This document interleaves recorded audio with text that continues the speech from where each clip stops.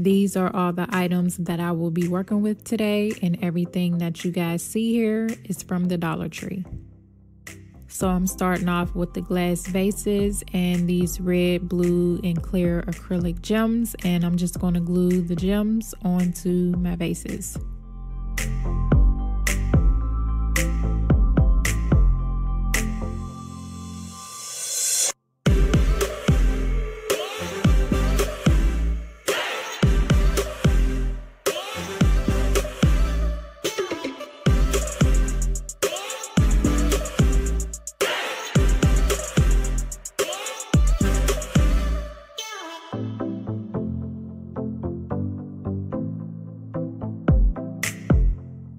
Now that this side is done, I'm going to flip my vase over and complete the same steps on the other side.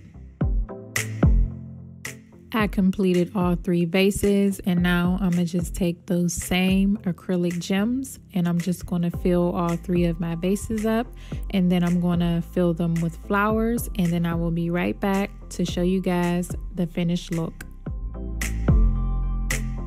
These vases were really quick and super easy to make, and they can be used for events, birthday parties, the 4th of July, or whatever you desire. Comment down below and let me know what you guys think.